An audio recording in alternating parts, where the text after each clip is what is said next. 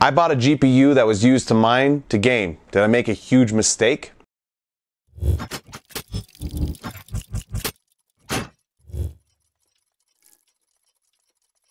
What's up guys, Andrew here on my channel Gear Inc., where I get to share what I'm passionate about with you. And on my channel, that's PC tech, games, and gear. And before we get into today's topic, remember if you haven't already, I'm giving away everything that you need to make your first computer.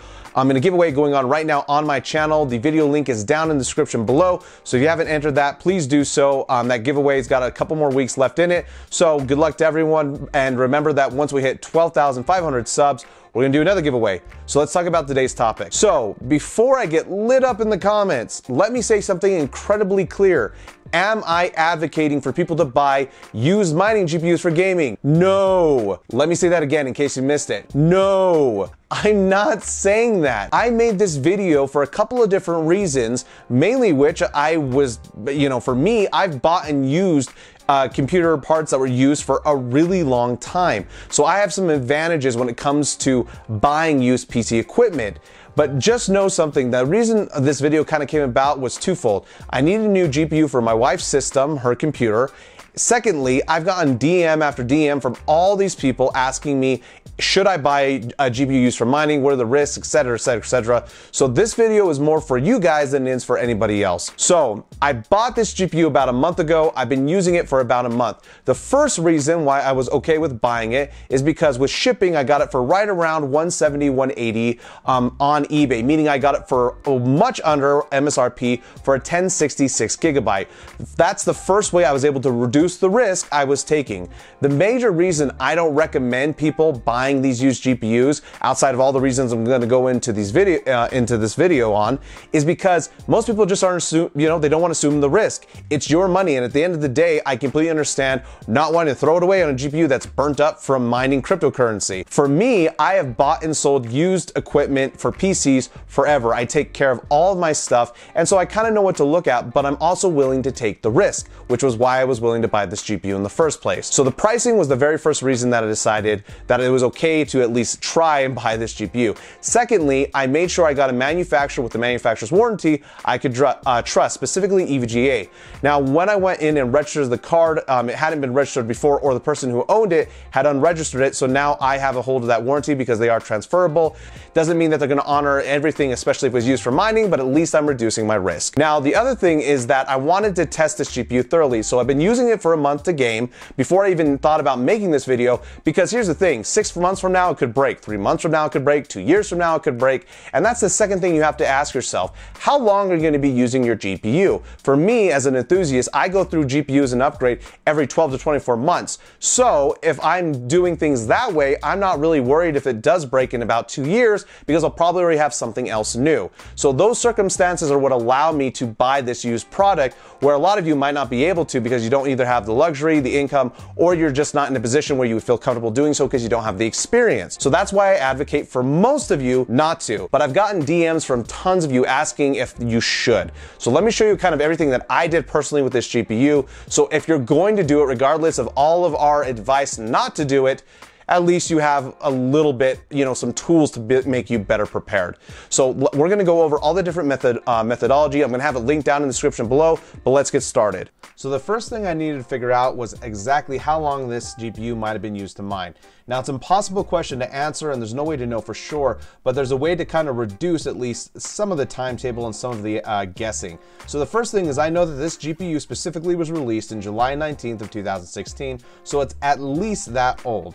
Now, however, using GPUZ from Tech PowerUp, I'm able to get the BIOS version of the GPU.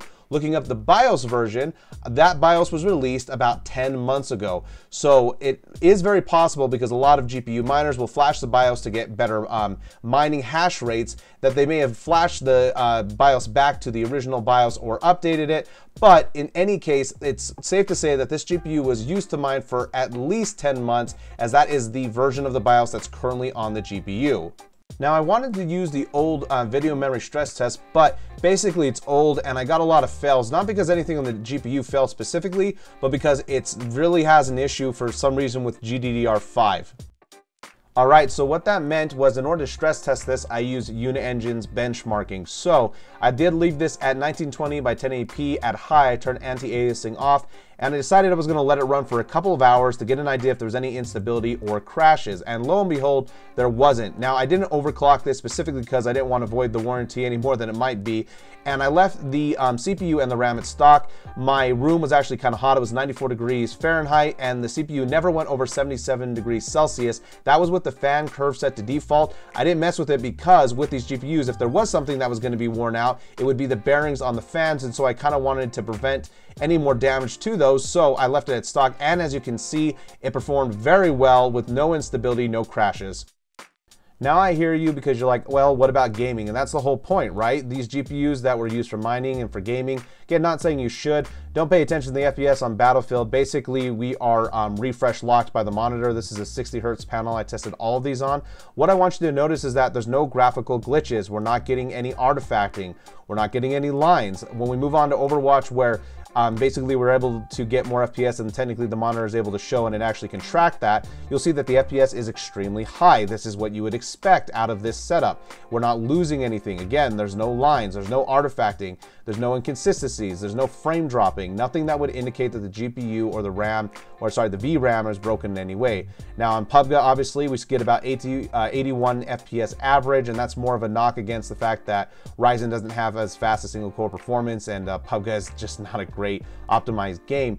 But at the end of the day, guys, I think you guys can see I've been using it for a month, and this is the consistency that I've seen. So there you have it, guys. Those are all the different things I've done to test this GPU out, including using it for the last 30 days.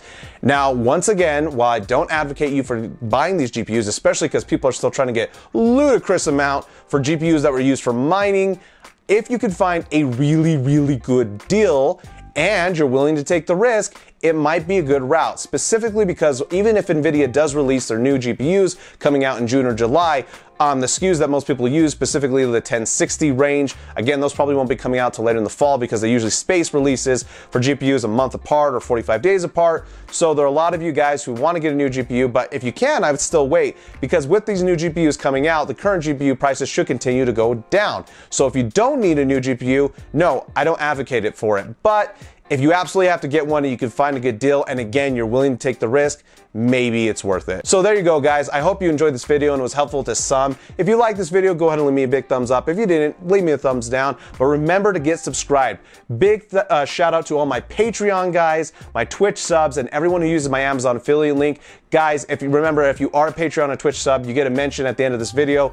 You see that in the credits at the very end. And then on top of that, remember, if you use my Amazon affiliate link, guys, it really makes a difference. So if you're buying computer parts or anything on Amazon, make sure to use my link if you want to support me directly. Can't tell you how much I appreciate all of you. I've got another couple of cool videos coming out soon as well, so we hope to see all of you next time here on Geared Inc.